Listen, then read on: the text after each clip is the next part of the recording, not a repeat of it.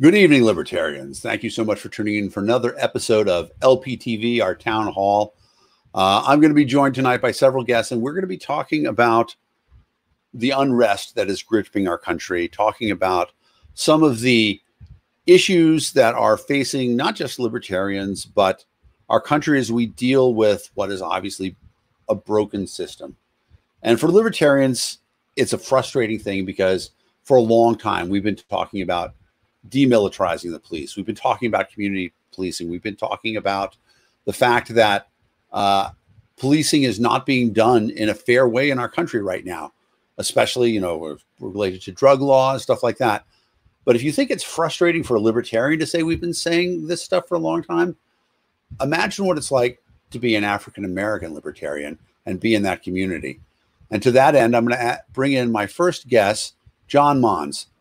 John, thank you so much for joining us on LPTV. Hey, Dan. Thanks for having me. My pleasure. So I'm going to introduce you a little bit. Presidential candidate, obviously in 2020, candidate for governor of Georgia when you got over 1 million votes. And what other fascinating thing? A Morehouse man, of course. What other fascinating things should I tell people about you? Well, one correction, that the race that I got 1 million votes in was actually in 2008. That was the cycle before governor, and that was for a statewide office. Got it. And then I ran for governor in 2010. I've been an active member of the NAACP for a number of years.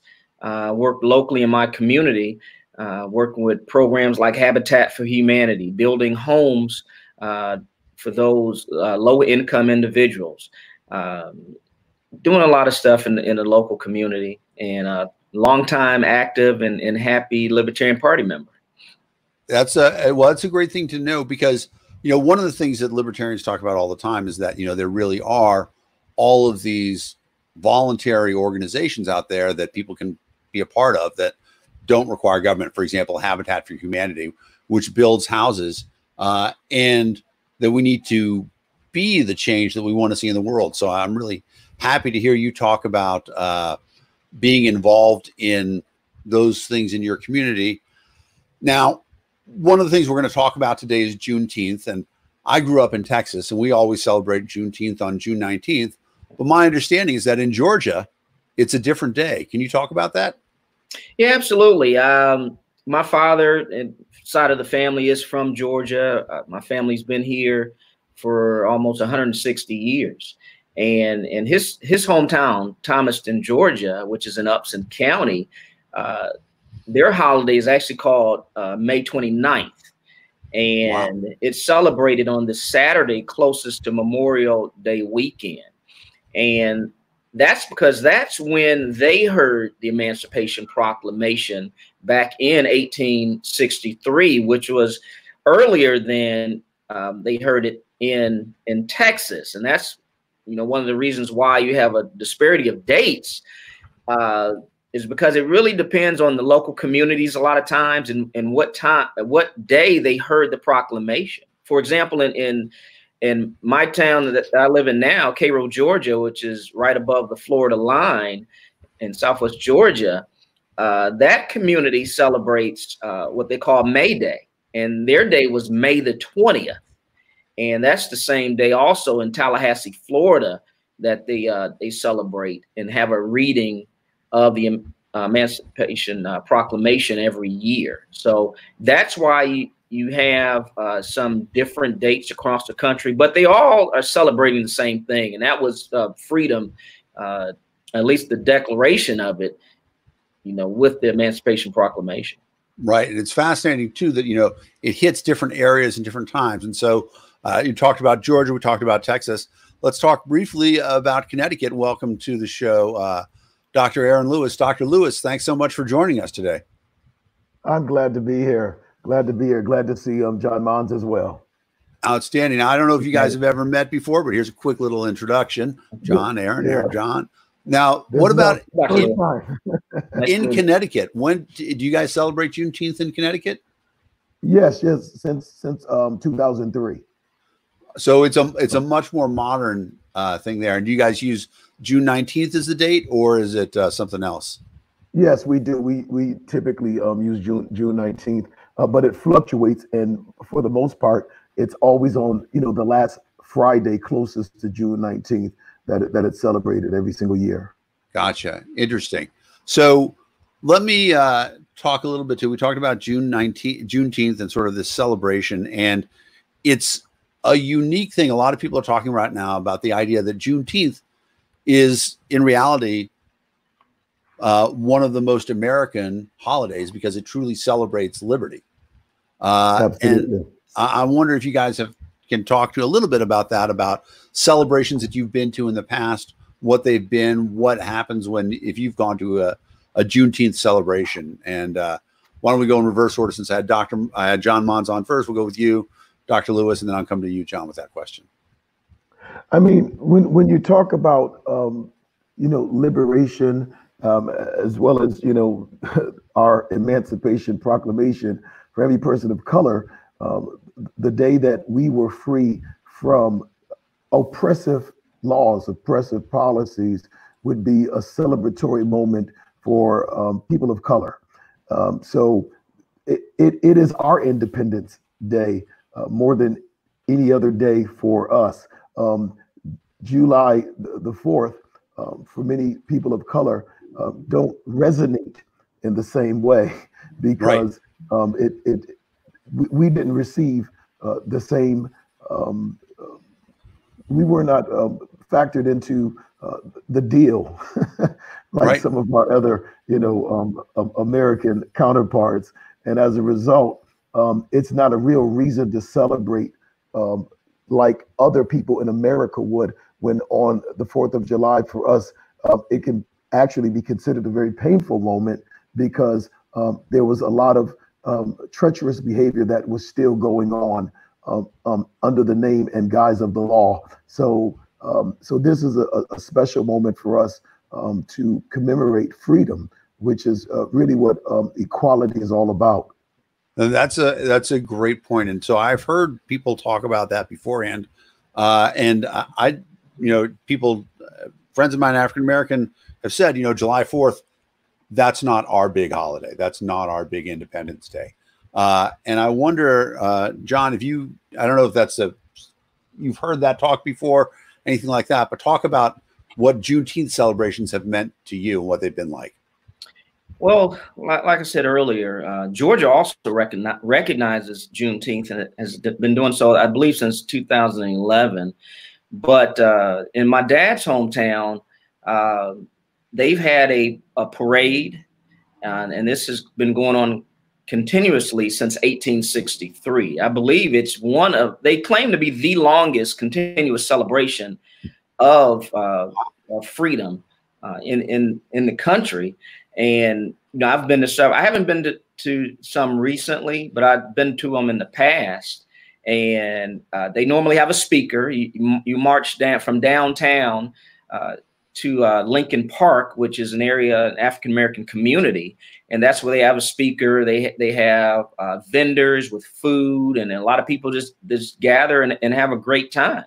In South Georgia, I know they had a part of the ceremony was called platting the maypole of the African American community, and that's where they have a speaker. They have vendors with food, and a lot of people just gather. And hello, okay, yeah, you still there, John? Sorry, we're getting a little echo for a second. Yeah. Tara's on it. Okay, in South Georgia, they had what they call platting the maypole, and this was something that was done at schools, in which they'd have different colored streamers. And kids would go in and out. Yeah, exactly. About it, in and out around the maypole, and also you'd get a day off from school, and it was truly celebrated as a holiday. And unfortunately, a lot of these celebrations have kind of gone by the wayside. I know in Cairo, where I live, it's not really celebrated.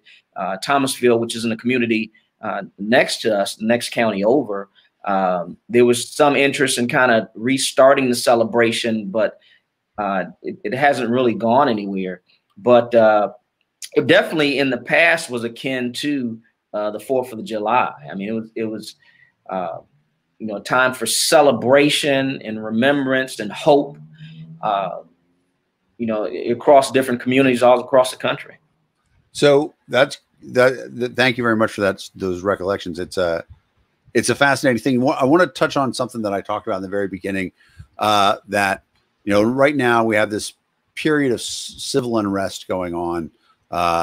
People are protesting and asking for, demilitarizing the police, things that, libertarians have been asking for a long time, talking about police brutality, things that libertarians have been talking about a long time. And, I mentioned at the front of the show that it's frustrating for libertarians, but it must be especially frustrating for African-American libertarians because, you guys, you've known this, right? The names that Americans are learning right now. I mean, Americans who have, forgotten Trayvon Martin, Americans, who had never heard of Breonna Taylor, have forgotten Eric Garner, all those things. But in the African-American community, these are battles for liberty and battles for justice that have been going on for a long time. Can you talk about what it means to be both a libertarian and Black at this point in time and having conversations with people who have been unaware of these things beforehand? Dr. Lewis, let's go with you first. I mean, that I write extensively on various topics. One of them includes the topic of race. I mean, for people of color, it's not new to us. This is not something that's new. This has happened for centuries. So the strange response and reactions from white people is bizarre because most of my white friends are acting as, and they will even say that, what is all this tension about? And why are these people, starting racism? And I'm thinking to myself, do you hear yourself? Racism is not starting, it's always been here. And I always give the analogy of a cancer that's in remission. I mean, anytime we don't see what's happening now, it's only cancer that's in remission. And you could eat the wrong food, be in the wrong environment, or have some anxiety, and that cancer will begin to metastasize through the body. And the reason why it still exists in the way that it does is because the policy that is in place has never been written for Black people. And which is one of the reasons, the main reasons that I'm a part of the Libertarian Party as a hope to counter a two-party system, both of whom have clearly not included people that look like me in their original plan. We've been the byproduct, we've been the end result, we've been the pawn, we've been the indentured servants as a part of the plan, but we've never been a part of the original plan, which includes justice, equity, and a word that we don't even use anymore, dignity, just dignity. And so when I look at people that look like me, I look at dignity. I look into the eyes and the face of dignity. That's not what many people can say in America when they look at a Black man in particularly. They see the stereotype of people that have labeled an entire group of people from a diaspora for 400 years. And so when I think about this, I think about the pervasive ignorance of people that persist in, and then think about it. We are in 2020. When you really want to know, it's like, come on, man. I could see if this was the 60s, the antebellum South, the days of the Confederacy. We are in 2020. It's like all of us need to grow up. This shouldn't even be a topic. I've told people that we ought to be talking about, making sure that we keep ourselves safe from aliens from outer space. So that's a great point. You talk about the fact that, it's 2020. And, in our lifetime, we've been through this whole transition. But so let me ask you, John Monds, has it gotten better? You know, people say, you know, the light, we want it to keep getting brighter. Has it gotten better? Have you seen progress as somebody who, you know, has been involved in politics, and, you know, you've obviously been a leader in the Libertarian Party for a long time? Are we getting better as a country politically? I would say in some areas, yes. I mean, we do not have it, and I can speak personally. I know I don't have it as bad as my ancestors did.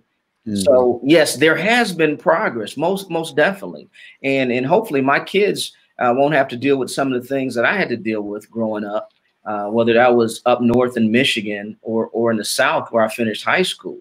So I mean, there's progress being made, but the fact is we still have a long way to go. And one of the questions you said earlier was being Black and being in the Libertarian Party. This is the place to be, and I love sharing, you know, my, I guess, advocacy, you know, with anybody in any realm, whether they're their background is Republican or Democrat, or whether they're of different ethnicities, because what it boils down to is freedom, and there's no other party out there.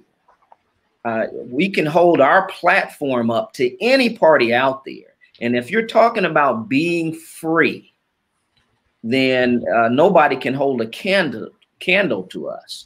So I agree with Dr. Lewis that what's going on today is nothing new. This has been going on forever. It's just been some cases that now, with the advent of video and cell phones, that more cases come to light. But there's a history of lynching and all kinds of behaviors. We can talk about Tulsa, Black Wall Street. We can talk about the riots in Atlanta.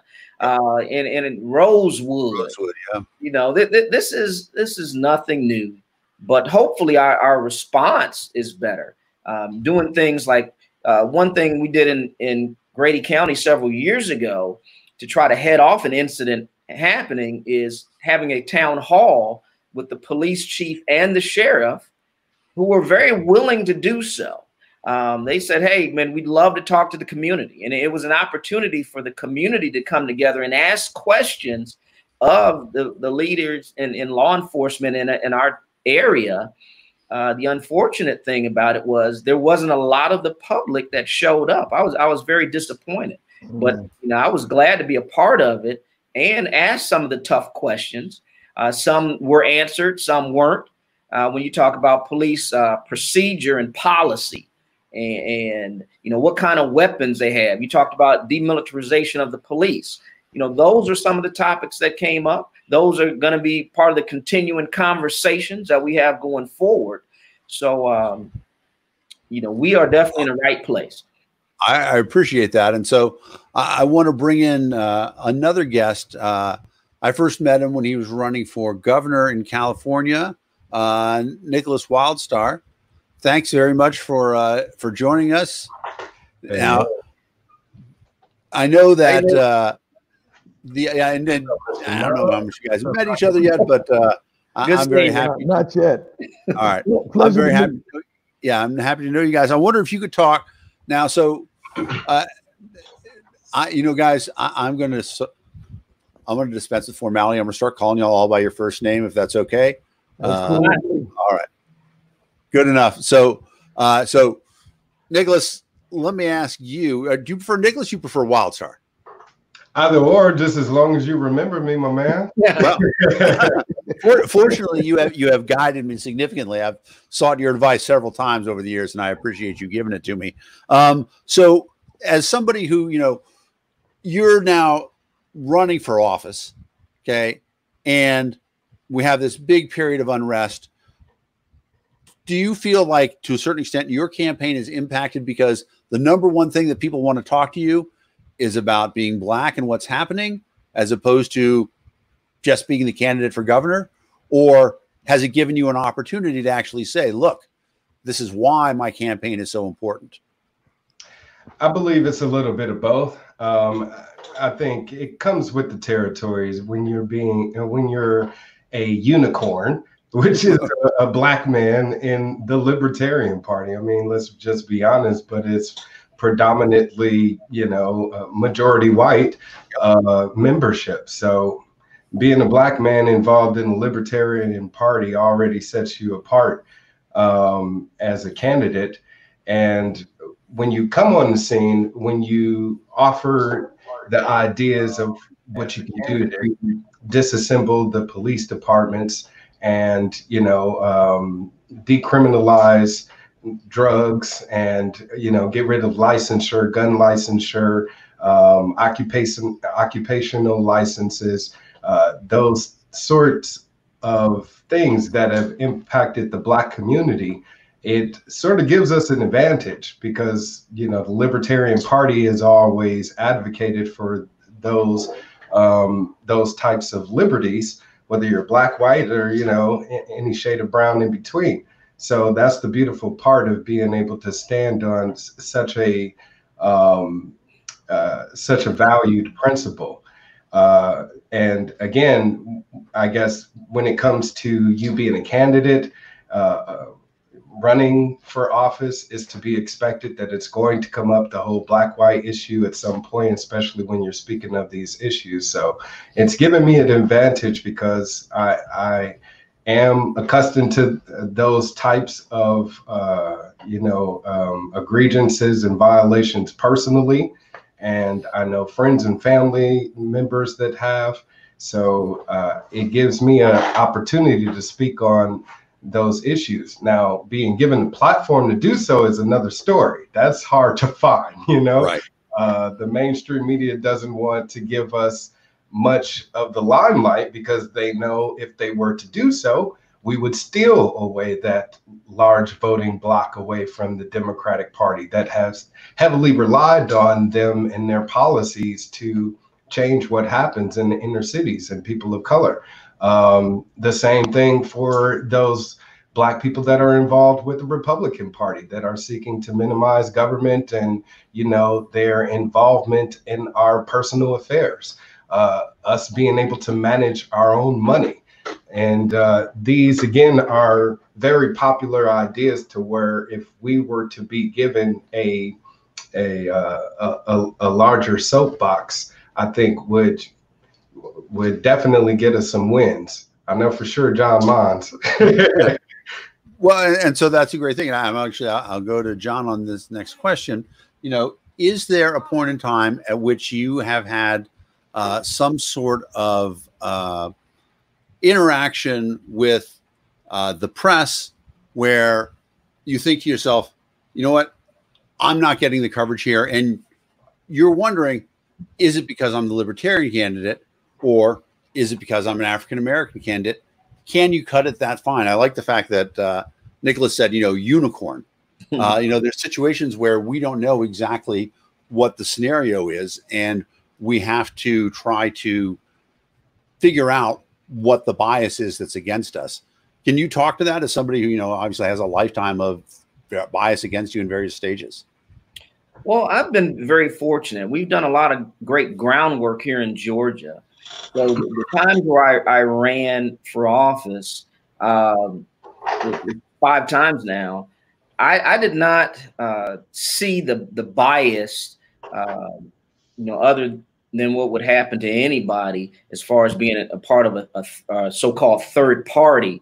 I had the opportunity to do TV debates, televised debates. I was invited to all the forums, and a lot of times forums that my opponents would not even show up to. I've always been open to going wherever I'm welcome. So no, I hadn't, to my knowledge, experienced bias other than you're not going to get a lot of coverage. But the AJC down here, Atlanta Journal-Constitution, has given us good coverage and stories in the past. Like say, Georgia Public Broadcasting has invited us to debates with the other candidates. So I've had a very good experience running for office here in Georgia. And I think that's because of the groundwork, like I said, that the leadership and the Libertarian Party of Georgia has laid out for decades, and we've been able to have some success and earn some respect across the board. Right. So that's good. I'm unmuted. So that's an interesting thing. And you talk about the media coverage and stuff like that. Now, Dr. Lewis, when you ran for mayor in Hartford, you actually got a couple of good articles published in the paper. One of the things that I'm interested in is finding out, is there a difference between, you coming back to your community? We talked about first being Black in the Libertarian Party. Can you talk about what it's like to be libertarian in the Black community? And you know what, guys, as crazy as it sounds, I have something going on in the background. I'm going to have to go take care of it real quick. So please continue the discussion among yourselves right now, and I'll be back as soon as I can. Absolutely. I didn't have the same experience as Brother Monds did with regards to everyone being 100% welcoming, particularly as a libertarian. And real interestingly, my biggest opposition outside of fair fighting came from the Democratic Party in Connecticut. I was blackballed. I was lied on. The Democratic town committee chair prefabricated stories, tried to malign my name in the Hartford Current. And so it's a different animal in Hartford. Hartford is the city that is perhaps around 28 to 30% Black people, people of the diaspora, and then you have another 38 or so percent Latinos from varying places, mostly Puerto Rico, that that make up the demographics of Hartford. However, the remaining people that are Asian and perhaps close to 15 or 20% Caucasian people, they run the city. And so I've said this before publicly, that as much as Black people have complained about racism and tried to tag that whole racist agenda and stigma on Republicans, my experience, I can't speak for anybody else, has been that white people in the Democratic Party in its higher tier, I'm not talking about entry level Democrats, I'm talking about those that have been career professionals, that on the state level, that are on the state committees, the Democratic State Committee, the Democratic National Committee, that the white people that obtain those positions are arguably some of the most racist white people that I've experienced in my life.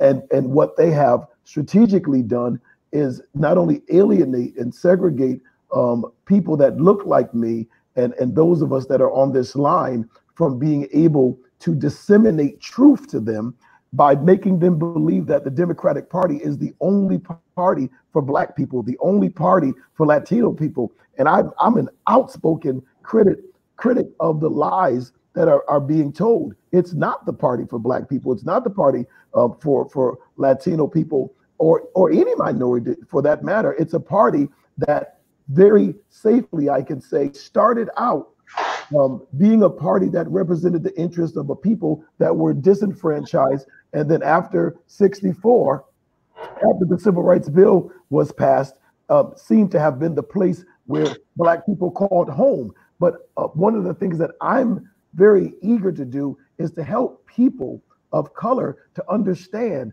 that if a house is burning down, it's all right to leave. It's all right to leave that house. Because at this point, a lot of people that look like me believe that even if a house is burning down to the ground, they are still committed to stay there, and they still call it home. And it's all right to change an address. It's all right to move. So I'm trying to appeal to people of color that because you've been in a house for a long time, 50, 60 years, and some people in this country far longer than that, that we need to begin a process of reevaluating. Does this party work for me? If you're in your 80s, my father, made his transition back in December. He was 89 years old. He's an immigrant of Jamaica, West Indies. Great man. He was a bishop in the Church of God. He lived a great life. He was a lifelong Democrat, lifelong since he got to the country in 1955. But I remember going to the nursing home and talking to him about politics while I was running for mayor, and just before he made his transition. And he told me, he said, I no longer have faith in the politics of America. This is an 89-year-old dying man. And the reason why is because he believed that the Democratic Party had totally changed from 1955 until 2019. And he's right. It's not the same party. It doesn't have the same interest. It doesn't have the same focus. And so a lot of times in our community, as in even some Caucasian communities, particularly in Europe and Italy and Ireland, and I've visited all over Europe and Germany, we have, and I always think that we're even, we've got a little bit of an advantage when it comes to oral tradition. It's just natural for us. We pass things down to our young people orally. We're gifted at that. It's just, don't even hate on us. It's just something that we just got. and so when we were given an oral tradition from our ancestors to tell us how, things should be, we forgot to evaluate time, space, reality. There was a certain time when that advice was awesome, but when that advice is no longer relevant to where we live right now, then we have to consider changing. And I believe that the most drastic times that we're living in is today, particularly for people of color who are hook, line, and sinker signed up, for the Democratic Party. They, it's like, right. It's their God, it's their everything. And so that's something that to me completely needs to be reviewed, because it's not that same party anymore. And unfortunately, it hasn't been that same party in a very long time. And I'd love to hear what my brothers are thinking about the question as well. Actually, I got a cosign on what you're talking about, because like Malcolm X put it, you have the house slaves and then field slaves. And the house slaves definitely don't belong in the field because they care too much about the property. And the house is burning down, they're willing to lay their own lives on the line to protect it. We see that happening with the Democratic Party, and it's shifting openly to becoming a socialist party. They even have openly started to brand themselves as democratic socialists. Right. And it's unfortunate that they're taking advantage of people's lack of knowledge of different political philosophies and how they work and what history, whether it be Mussolini or Hitler or, George W. Bush. But how political, how those political bodies actually apply to society.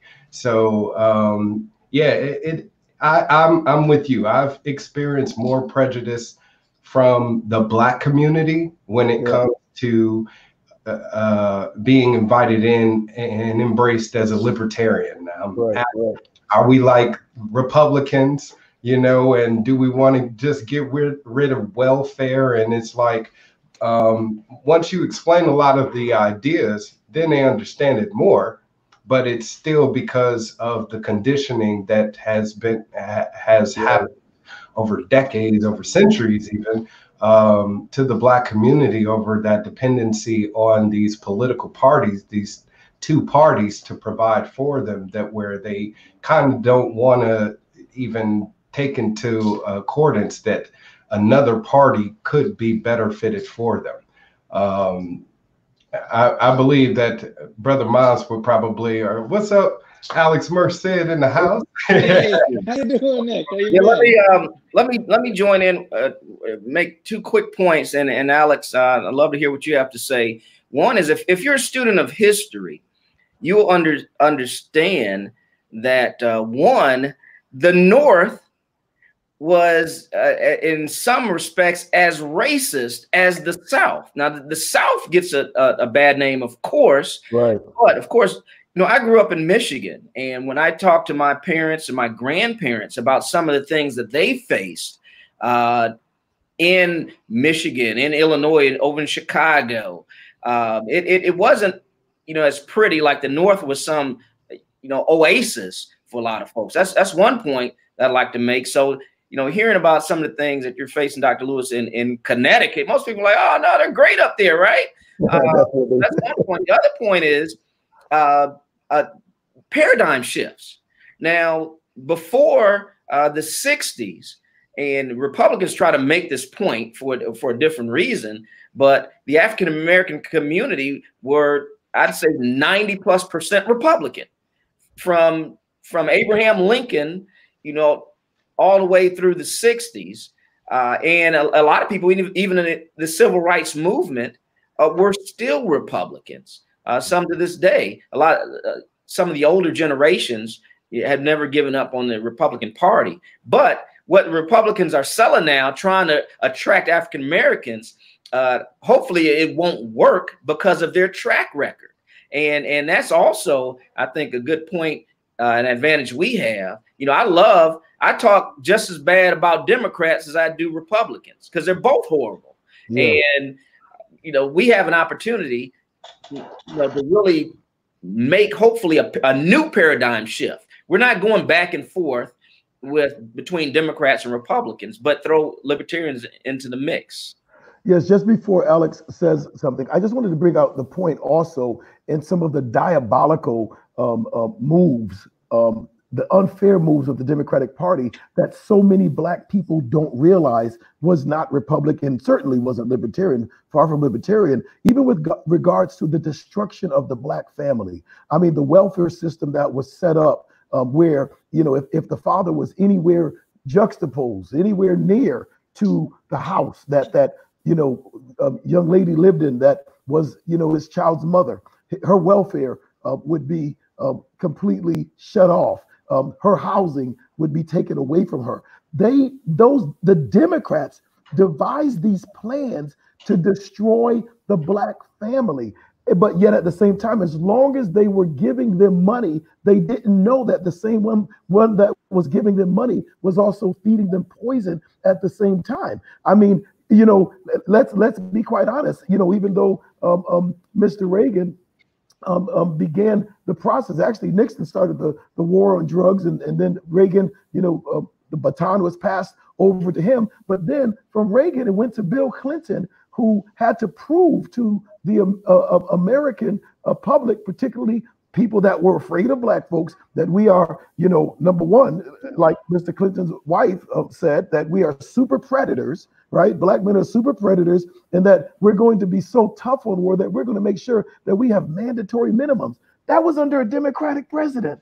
And so I'm just wanting to remind people that look like me that there's a history of deceptive undercutting, things that have been so divisive, so evil, so wicked that, listen, people say to me, well, so Dr. Lewis, are you a Republican now? And I said, well, let me tell you something. The person who, first of all Republicans are not racist, all right? To say that would be wrong. It would be untrue. But what I do love, listen to me, this is going to sound crazy. What I do love about racist Republicans is that I know that they racist. You know what I'm saying? Right? I know they racist.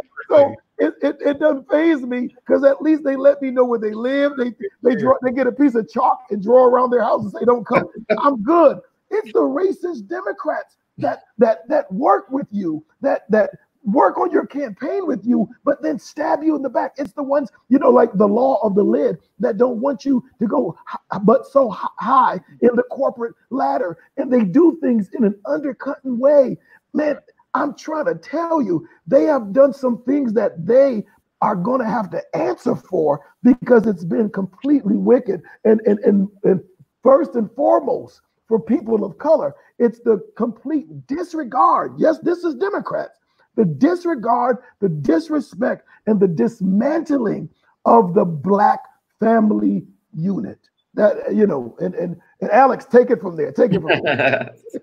First off, I just want to say that It's been amazing to hear you guys' experiences. That was some very powerful stuff, and I definitely have some other questions for you. I just wanted to kind of speak to them and just empathize, because as a Latino libertarian, I've also kind of run into some of what you guys have mentioned about, where you kind of see pushback from your community when you go back to bring them these ideas. Where they're like, okay, we've been Democrats, we should always be Democrats, just because that's just the way things work.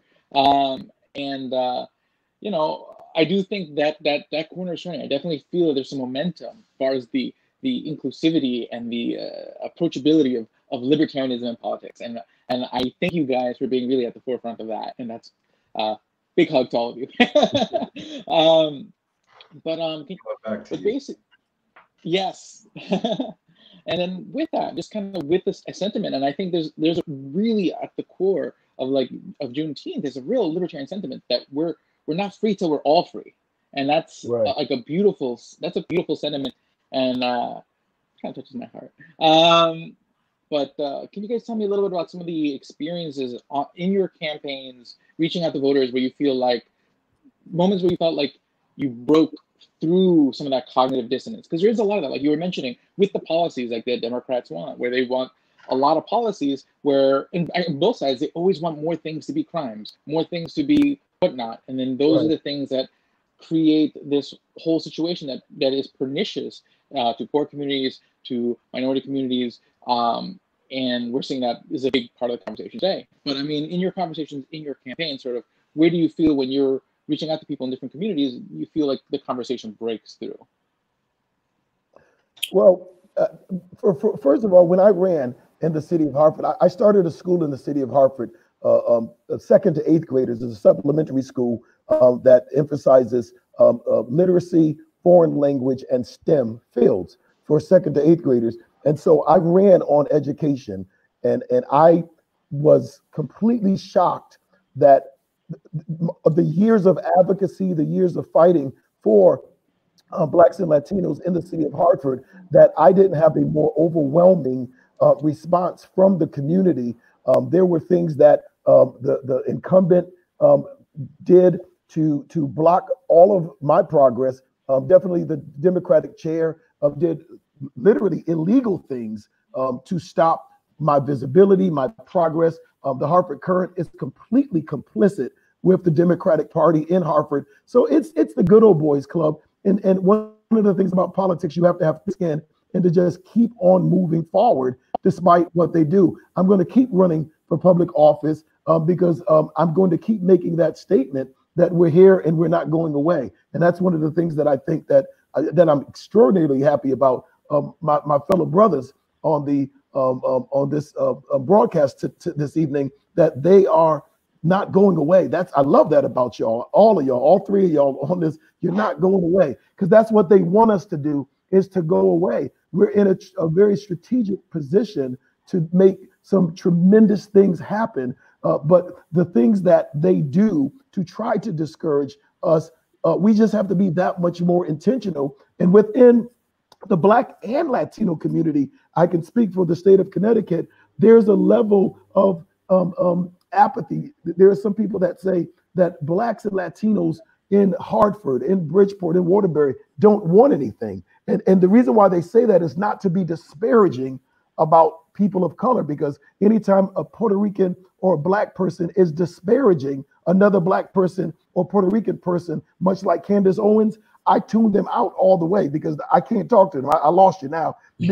because there's a way to have a conversation about Black folks without perpetuating the cycle that there's something wrong with us. And so I think that she has mental illness, and I've said that publicly, because you don't disparage another person to make your point. And Blacks and Latinos are beautiful, intelligent, wonderful, amazing people that are worthy. You understand? But the problem is that, and I love the word that my brother Wildstar said just a moment ago, we've been conditioned. So I'm not mad at you, but I know that there's work that has to be done with unconditioning us. We've been conditioned to take from the oppressor and be very excited about it, to take, the welfare, to take the subsidy from the one that's killing us, the one that's trying to demise our future.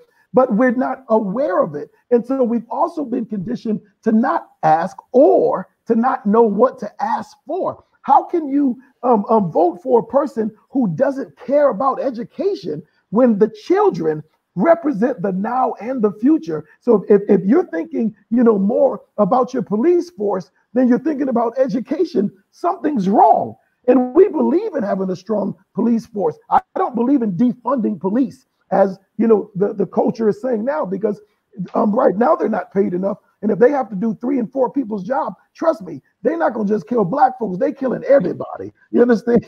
They're going to be overworked and underpaid. So I'm not really there on the concept of defunding the police. But black people need to be taught, and I would even say by black people, how to think about politics, not by white Democrats. You understand? Because a white Democrat, and I'm not saying all, so I'm not generalizing, but many, particularly those at the top level, the white Democrats are going to teach black people, especially impoverished black people, how to think in a way to keep them elected so that they can perpetuate the cycle of their crimes against humanity. That's what they do. And so we have to understand, number one, that the party is not, the Democratic Party is not the savior party. That's the first thing that they have to understand. It's not the savior party. I love the fact that libertarianism represents, like my brother John Monds said, it represents freedom. And it's the only party that stands out with that ethic, freedom and liberty, the only party. And secondly, it represents for every black person, Latino, every minority on the planet, anybody that comes through these shores and touches America, it represents a choice. And so when you hijack the system where you got this big giant bald eagle and you got one wing called the Republicans and the other wing called the Democrats, it's the same bird and they're flying the same place. One hangs out in the south, during the winter. The other one hangs out in the north it's the same bird. And when you don't understand that, you get caught out. You get caught out. And that's where I think most Americans are. I think most Americans need to be libertarians and say the heck with this nonsense. I'm leaving a parties that don't represent the interests of the people, because as you were saying and alluding to, Alex, that if we're not all free, none of us are free. And so we have to get back to that mentality that when you suffer, I feel it. You understand? So we have to understand the balance of both individualism, which I believe in, and collectivism, which I believe in. You can't have both, and there can't be a healthy balance of both. And it looks nothing like socialism, and God knows it looks nothing like not socialism, communism. Nothing like it. It has no semblance of that. It looks like the America that we envisioned could be a reality, and that's what I really believe. Well, Alex, in answering your question about moments when you think you've had a breakthrough, a lot of times you don't know, but that's why messaging is so important. It's like planting seeds.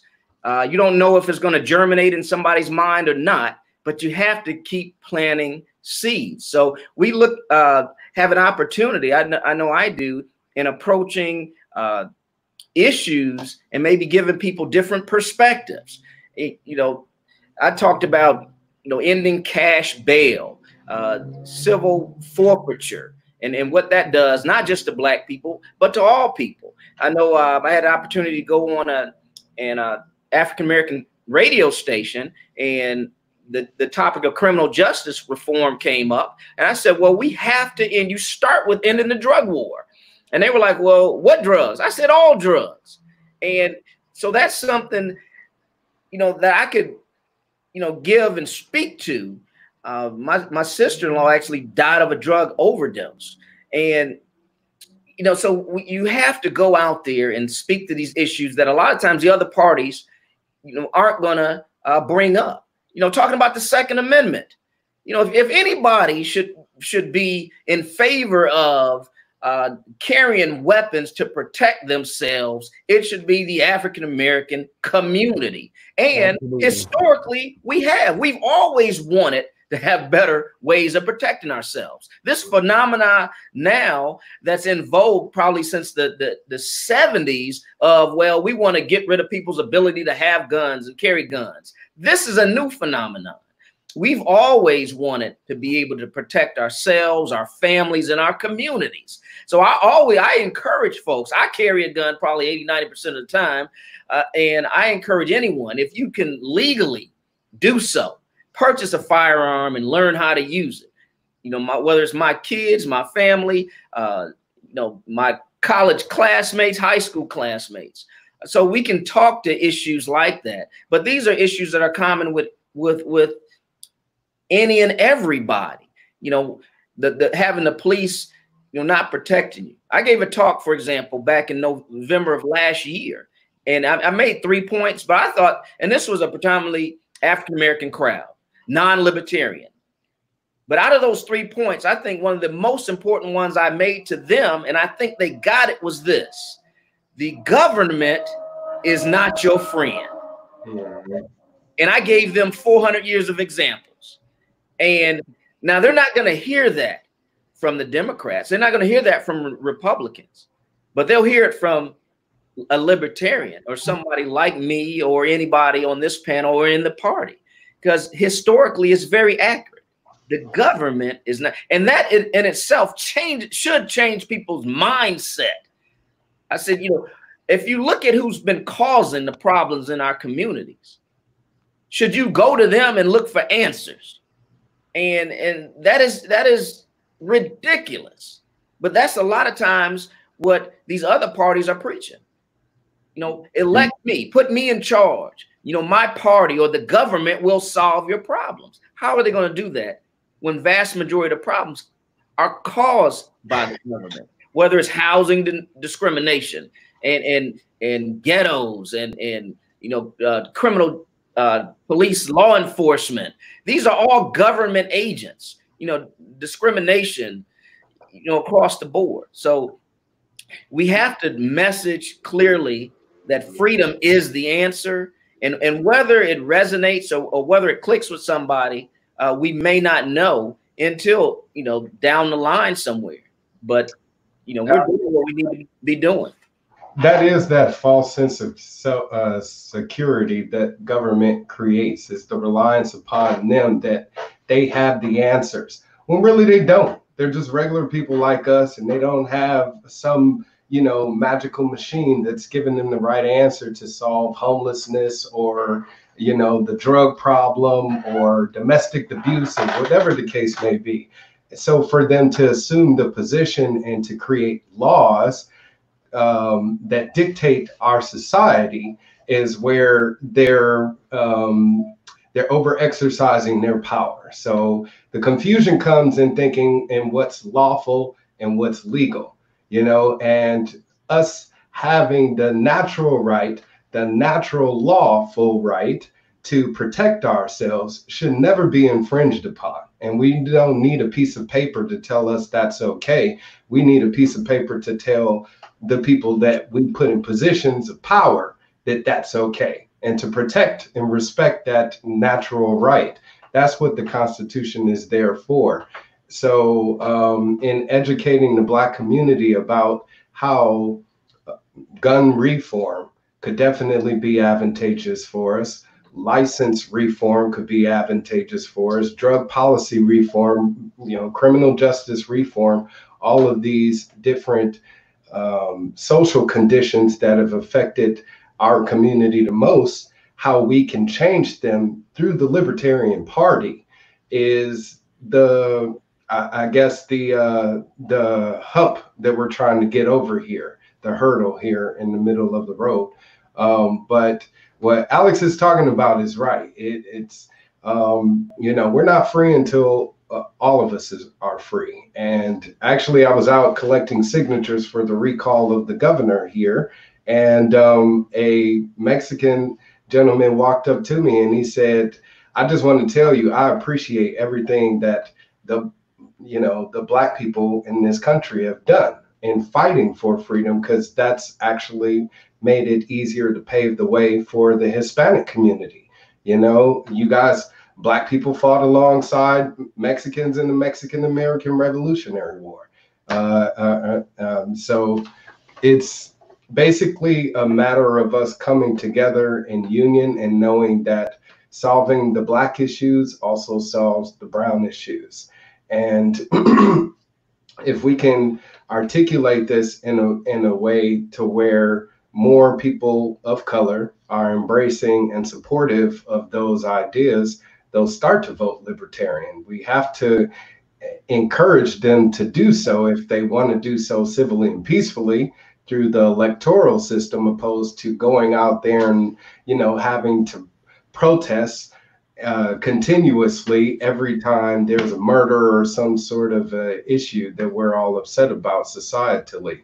So hopefully everyone out there that's watching this video will be encouraged to get involved in the party. I gotta say, Brother Lewis, though, with regards to defunding the police, I'm all about that. Here in California, budget for police is completely inflated, and they're overpaid.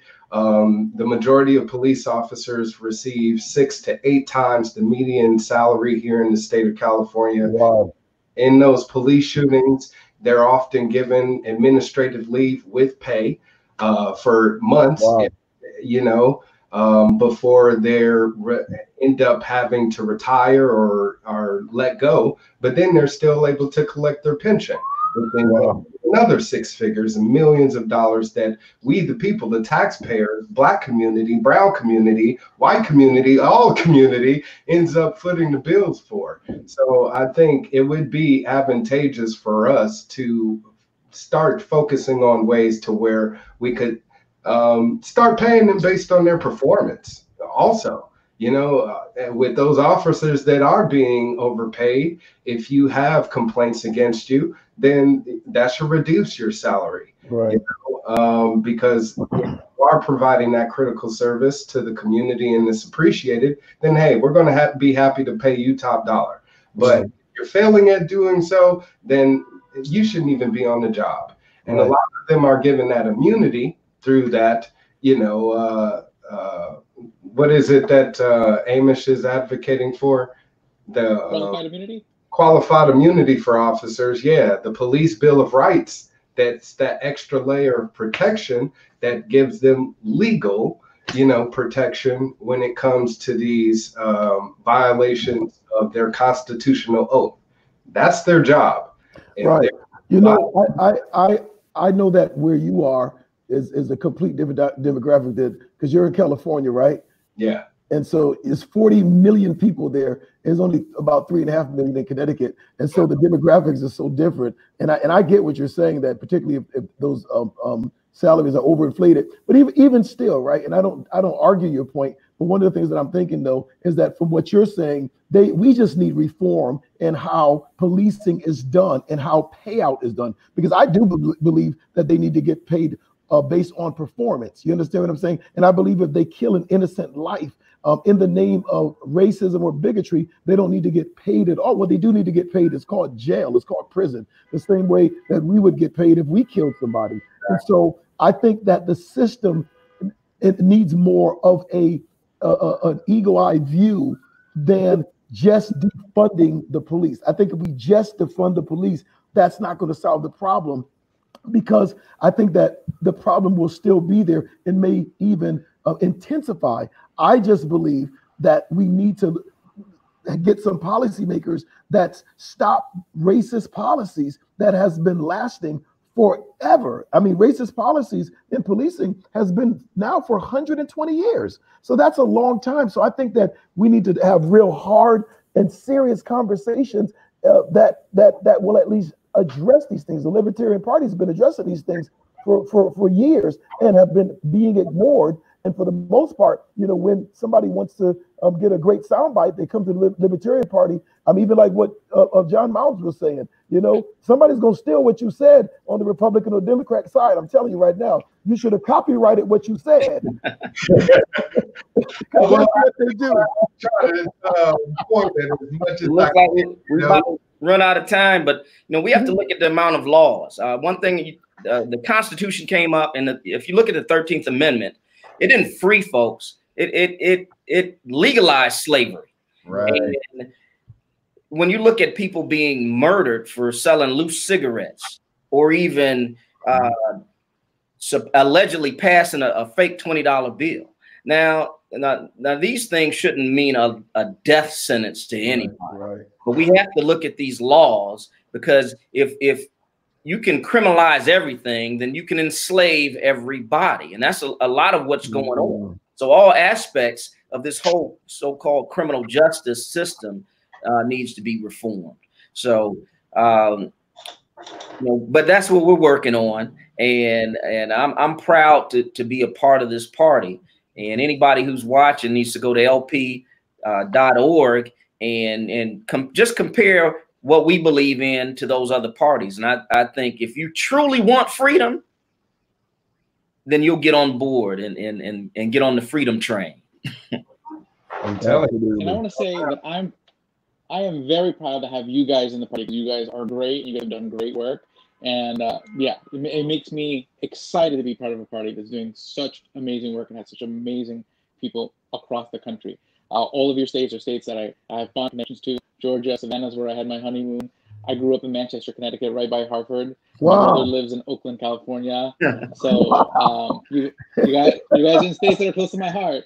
But, wonderful. As we wrap up, I just want to give an opportunity for you guys to tell people where can they follow you guys, because you guys are great. You guys have a lot to say. I want to make sure that people after today can still keep following what you're saying. So where can they find? I mean, check me out on YouTube.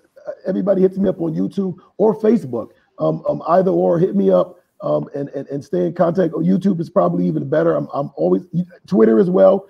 Hit me on Twitter at Dr. Aaron Lewis 1 on Twitter. On YouTube, Aaron Lewis on YouTube. Look me up. I'm the caramel bald head black dude. You can't miss me. You can't miss me with the big nose. That's me, right?